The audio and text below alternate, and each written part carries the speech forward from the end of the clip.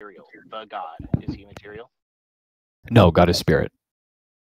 So God is spirit. So he's not made out of any material. There is no material that God is made out of, period. Immaterial, correct. Yeah, he's immaterial. So there's no thing to God, right? No physical thing, correct. Yeah, no thing to God. Because if spirit existed, right, it would be physical. That would be a physical material, right? That would be something that exists temporally, right? Spirit. It would have He just identity, defined which his means God that it out would of exist. existence.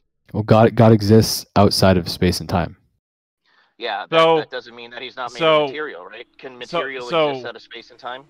You said No. that your God does not consist of any physical substance, Oh my God. which means that your God does not exist.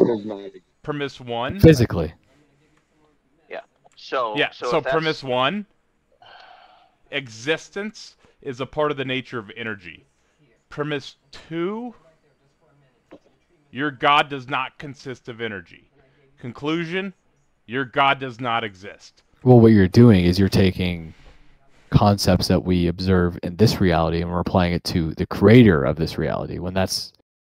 Yes, but your concepts are exactly what those are. Those are concepts that you're not able to prove It's whatsoever. an inductively true argument.